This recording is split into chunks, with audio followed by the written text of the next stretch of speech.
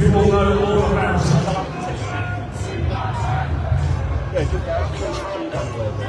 Obviously, we have remoted these swords for safety, but they will fight as hard and as heartily as they can.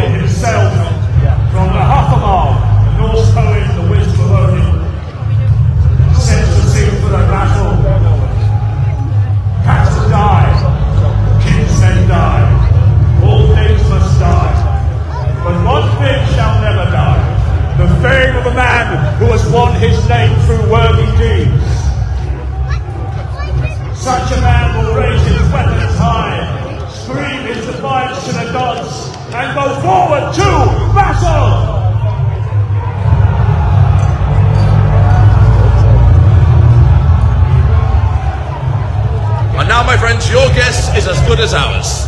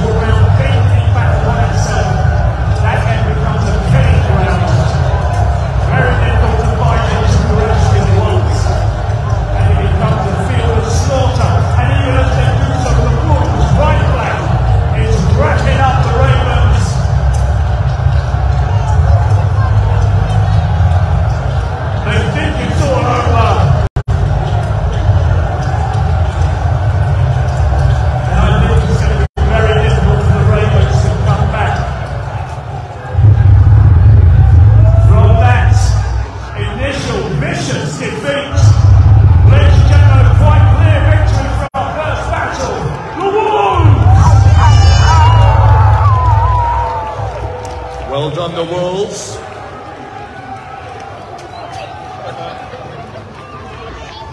So there you see, quick, bloody, furious. Now when you think about this, of course we are this. Even though there seems to be a good number of warriors on this field, this would have been a small skirmish back in the day. The Battle of Hastings contained thousands of men, a battle of the rage from dawn until dusk, which left many a man stretched lifeless on the bloody earth. What we see here is a small snapshot of the combat of those days, and luckily our warriors rise again to fight once more. So, for the first time this afternoon, I call upon the dead to rise. Let's give our Razorlands a round of applause. They fought valiantly and ended up with wet backs. Now it is a case, ladies and gentlemen, that in combat of this type, usually the most aggressive side will gain the advantage, but being aggressive means expending an awful lot of energy, and it can be the case that even as you're about to win, you lose with your own exhaustion. The warrior must measure his might, measure his strength. So as our warriors gather their wits and weapons and indeed their breath, ready themselves for another assault, their captains will be going amongst them, redistributing, redeploying their men, strengthening their flanks, which is always the weakest point, the easiest part to attack. So as they gather themselves, ladies and gentlemen, who will you support in this second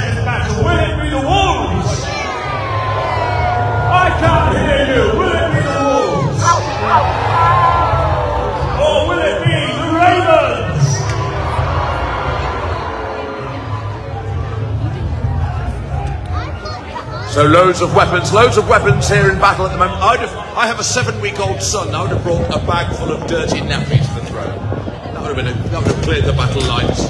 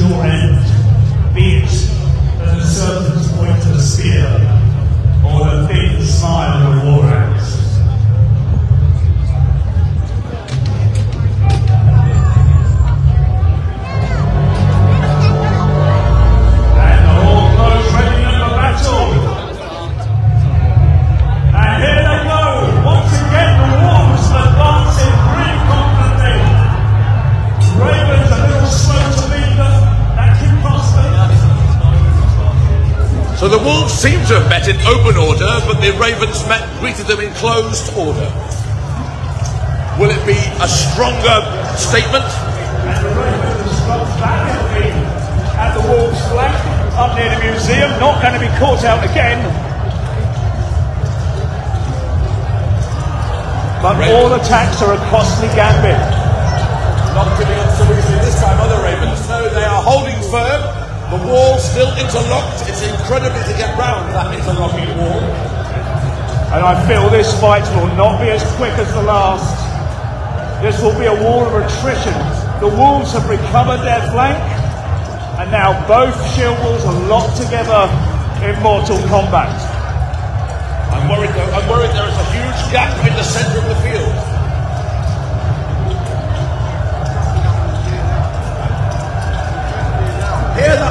Hear that constant thronging.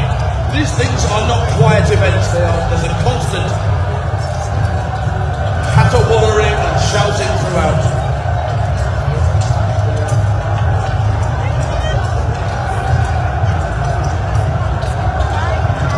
And this is the time when the armoured men must use their armoured might, push forwards. They are the most aggressive fighters on the field. The battle has split in two.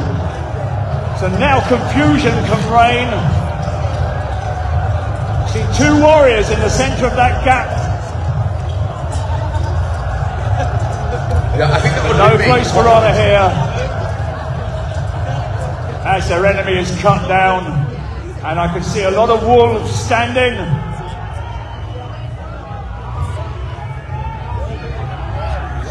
And I think once more, ladies and gentlemen, a very valiant fight back from the Ravens, but I believe the Wolves have taken it again. I'm looking for confirmation. Once again, it's the Wolves.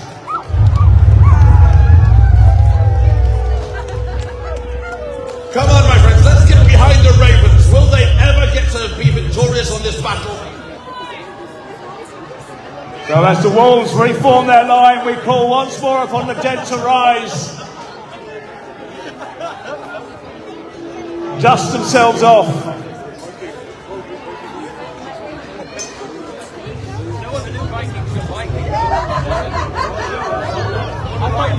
And Alric, one of the commanders of the Wolves, grinning all over his ugly face.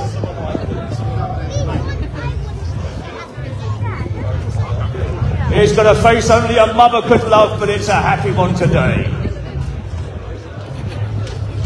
Cold head.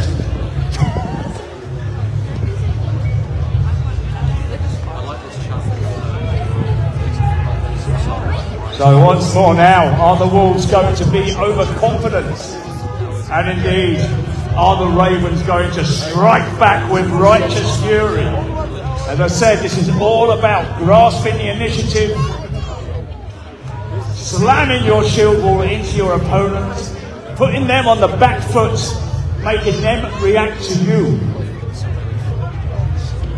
And this is a battle where the warriors must work together to be the most effective. Yes, there is a place for the individual heroes, but they must lead the warriors, not simply plunge into the fray unassisted, although that can be quite good fun.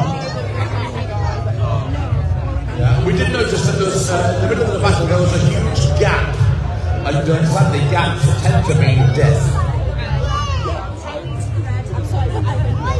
Let's see if the Ravens have learned from the last 2 bouts.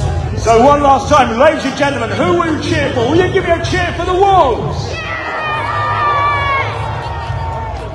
Or will you give a hearty cheer and lend your support to the Ravens? Oh, come on.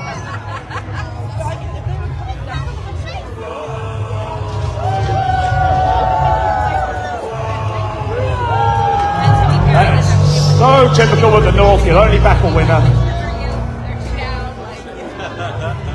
So the horn has blown. The warriors are ready for battle. Are you ready, ladies and gentlemen? I can't hear you. Are you ready? So for one last time, we call upon the warriors to advance. In they go, they're charging. Listen for that bump, that smashing together of shields and spears. And a brave Raven warrior charges into the wolves and dies gloriously. Seem to be hearing a lot more steel on steel now. Maybe the short arms are coming out, the swords are out.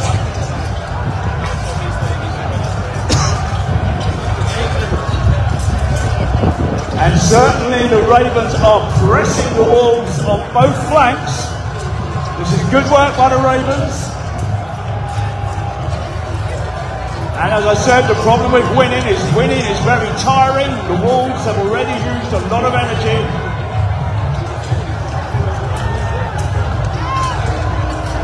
And the Ravens pressing in the centre as well.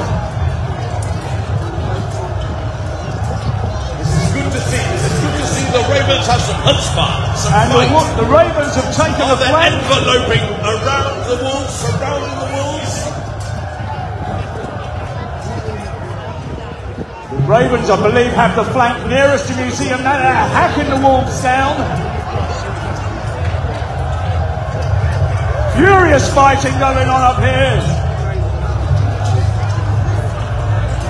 The wolves still holding their right flank, but it may be all for nothing as the Ravens bear down upon them. Oh my goodness. Death is coming on black wings, gentlemen. Look at that, a full cycle. We're all fighting on one wing now. And it's become a killing field as the Ravens finally grasp victory and retrieve their honour. And congratulations to them for doing that. It's not easy. And I want to congratulate both sides for very convincing battles this afternoon. No Pyrrhic victories here. Hard fought fights. All done in good sport. Now, ladies and gentlemen, all of our warriors here, they are from 3 different societies. Yulfers Hall from Pontefract, the Viking Society, and the Warriors of Regulate Lorum. Give them all a cheer, ladies and gentlemen. They've come from far and wide. They've come from Scotland, they come from Wales, they come from Kent, they come all across the country to entertain you this afternoon. And to offer their sweat and bruises to you for your entertainment. So as they gather their wits and weapons and once again their breath, give them all a cheer, ladies and gentlemen, the Warriors of JORVIK!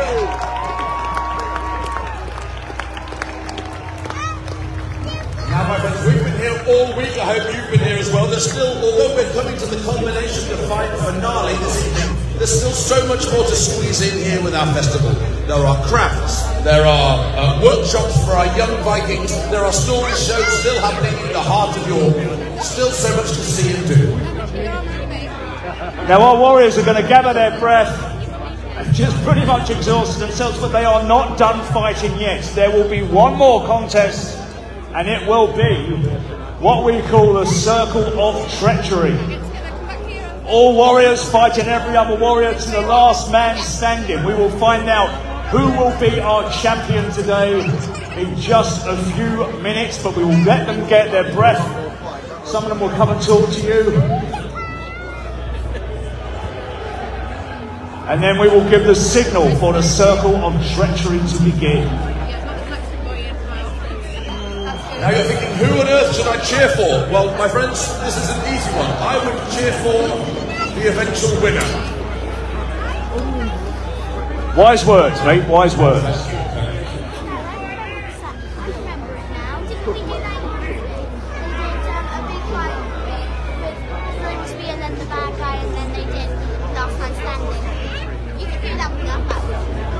So we have about 2 minutes now before the circles of treachery. Warriors, get your breath back, get your weapons together. If you're not fighting in the circle of treachery, gather your weapons and get them off the field. We don't want a trip hazard for the other warriors. Don't want anyone falling unfairly.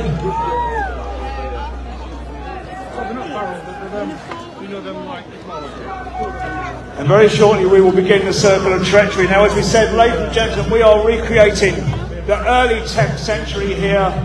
The year 930, when Ibn Fadlan made his amazing journey from Baghdad in old Persia across to the Volga River into the lands of the Rus, the early Russians, where he met with the Rus Vikings, who went on to fight to found the dynasties that made Russia. But the Russians, the Rus, lived on the edge of the Norse world. They had much in common with the Vikings, but the Vikings was a very cosmopolitan culture. And indeed, you would have had warriors from Denmark, warriors from Norway, from Poland, indeed. Contained many Vikings from Sweden, from Finland, and eventually Iceland, which the Vikings founded. A very broad and diverse culture. What would you like, Tom? So I'm being asked by Tom Robinson, who is the training officer for regular law, what will be the rules here? And this will be a circle of honour. Now that means that each warrior must face each other warrior in honourable combat. There will be no stabbing in the back, no ganging up on each other. This will be a series of single combats. And there's quite a lot of them, so I suggest, warriors, get yourselves ready. If you are competing in the Circle of Honour, we will begin in about 15 seconds. Ladies and gentlemen, I thought we'd do a countdown. Should we do a countdown? Yeah. All right then, so my friends, are you ready to see this Circle of Honour, ladies and gentlemen, boys and girls? That was rubbish. Let's do it again. Are you ready for honourable combat, ladies and gentlemen, boys and girls? Yeah! All right then, let us have a countdown. The warriors, it looks like they're ready. Let's have a countdown from 10 down to 1. Are you ready? All together in one accord, in one voice. 10, 9, 8, 7, 6, 5, 4. All right, we call for these warriors. Who shall be last man standing? And the horn of war is blown. The combat has begun. A bewildering choice of warriors with a bewildering array of weapons, which will prove to be the best weapon in single combat. So we have the short-handed axe, either the single beard or sometimes double beard as well. Perfect for hooking down the shields. Obviously the sword, our most prized weapon. Can they use it to a great extent to become the most honourable, the best fighter on the field? A lot still using their long arms, the hafted weapons. And the first object for each combatant, you've got to get around your enemy's defence. How are you going to get around that shield? Now, if you're armed with a spear, that will be very useful in battle, when you're fighting more than one opponent. But it takes a very skillful warrior to wield a spear in single combat. We're whittling down our warriors as we speak. Now, of course, the axe can be used to yank the shield, hook it, pull it out of the way. But the sword can also be used, the pommel of the sword can be used to smash the shield to one side.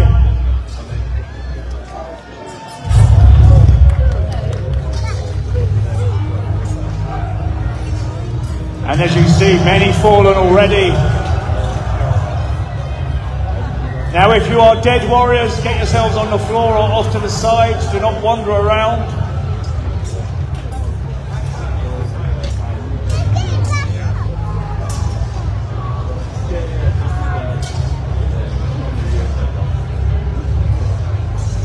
And now we see fewer and fewer warriors, and we can choose our champions now. Follow one of these warriors, see how they progress through this combat, and when they die, pick another one. I can see warriors at the far end of the battle not using a shield at all and using a double sword technique. Has that worked for them, or are they now lying on the ground? No, they're dead. I didn't know I got something else. I got some pieces of Now you can see blades flashing. I actually went through for the things because Now the rules of this combat, ladies and gentlemen, our warriors cannot hit each other in the head for obvious reasons. These are lumps of steel, they are iron bars. And a ferocious kill there from Big Max there from Regia, the yellow shield. For the warriors left, who shall be your champion? Get behind your individual champions now. Showing us how it's done. Not just a good competitive fight, but a wonderful flourish of a finish. And I can see a number of warriors wearing the helmet, the dark helmet with the green shield. It's Elliot who's come up from Kent for this. Tall Max there with the helmet you've just seen with the yellow shield. Faces Miles, a Welshman with the green and yellow shield.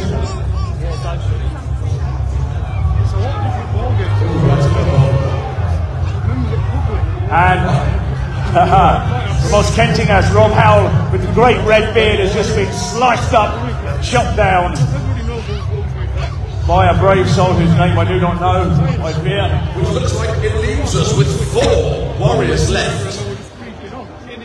4 warriors, they meet right in the middle. All of these warriors, they have whittled down the field. These are among the best of the best we see here.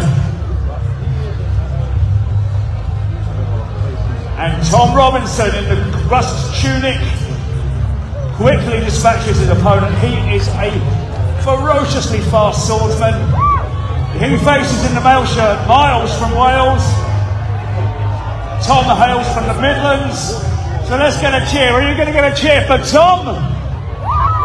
Leaping up on the stage, what a fantastic idea. Let's finish this on the Hazel Field. Now often the Vikings would battle a duel on a restricted area called the Hazel Field, sometimes just marked out with sticks of hazel, and that's what our warriors are doing for us this afternoon. Give them both a cheer as we see the last fight of JORVIK. Here they go, and it's down to the warriors to agree who has the best hit here. Marginal hits will not do. It's got to be a good kill. And obviously 2 very beautiful men, so not the face. And Tom Robinson slicing his enemy across the back to take the victory. Tom Robinson of Mercia, ladies and gentlemen. Proves that people from the Midlands are the best fighters, is that what you're saying?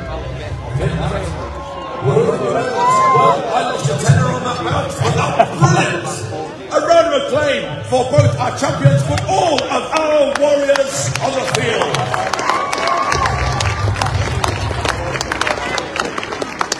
And so, for one last time, ladies and gentlemen, let's call upon the dead to rise. Say 1, 2, 3, dead arise!